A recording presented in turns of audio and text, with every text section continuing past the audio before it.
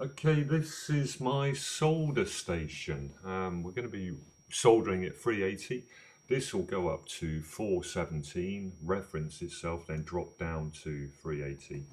We're going to be working on an iPod Touch 4. I've got to isolate the battery because we'll be working on the volume on-off ribbon flex cable. So anyway, we're going to remove the bulk of the solder from the battery terminal. But first off, we need to just scratch off the silicon layer that's actually on there with a little coffee stirrer. I always collect these when I go to the coffee shop. You know, they're always a handy thing to have around the workshop. As you see, I'm using quite a wide tip.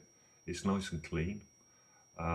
So a little bit of desolder braid, and I'm only going to be disconnecting one of these terminals here, but same procedure applies if you're going to remove the whole of the battery.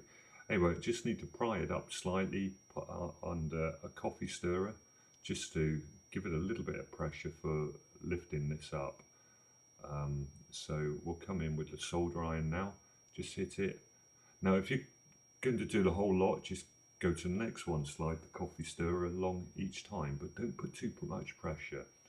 Now to isolate this, I'm going to use a little bit of Captain Tape because I don't want any contact on this while I'm soldering. So that's that.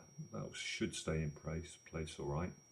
And now we can work on the volume on-off flex cable.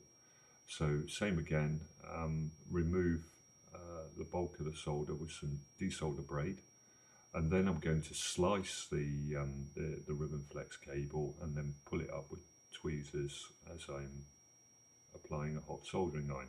Now I'm removing this simply because it is a damaged ribbon flex cable up near the on-off button.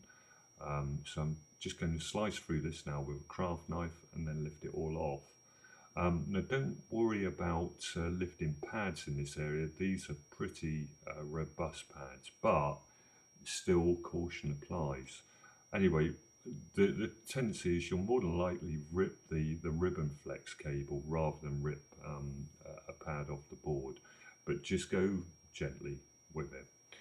Next tutorial I'll show you how to solder all this back together again, but to be quite honest, I don't think most of you will need to know because it is pretty straightforward. Don't use too much solder because you haven't got a lot of space to play with in terms of between the LCD and whatnot. Anyway, I hope you enjoyed this. Any questions, email me, ring me if you want work done. Take care.